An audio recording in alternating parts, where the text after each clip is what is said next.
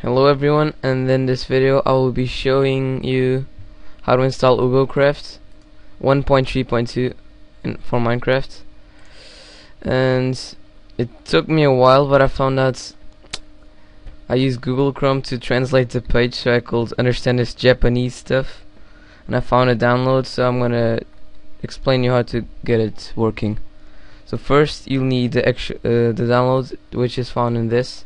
I'll put this link in the description, and then you just scroll down. You don't need to translate it, just like find the thing saying 1.3.2 and latest. I'll try copying this link too. Okay, next you'll need Modloader and SDK's Modloader MP. It won't work without it, so you really need it.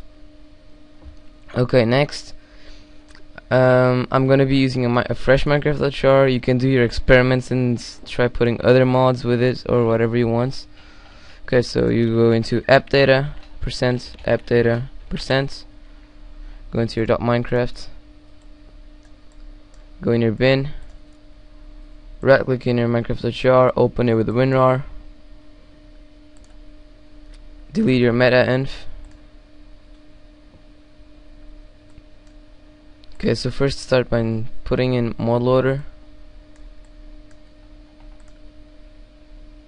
Next, put in Modloader MP.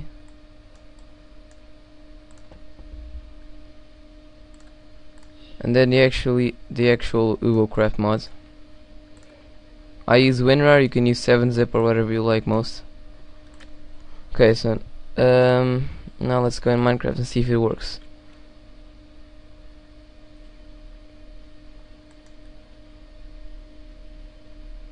This was a short video because I'm kinda in a hurry right now. So let's try this. It didn't crash yet, that's a good thing. Okay, so here I did some random thing here. I'm not really sure what this is. I just used a rotation block.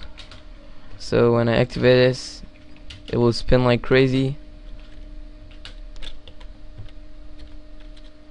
And my skin's not working. Okay, whatever.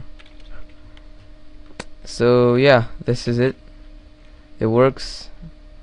Thank you for watching and see you next time.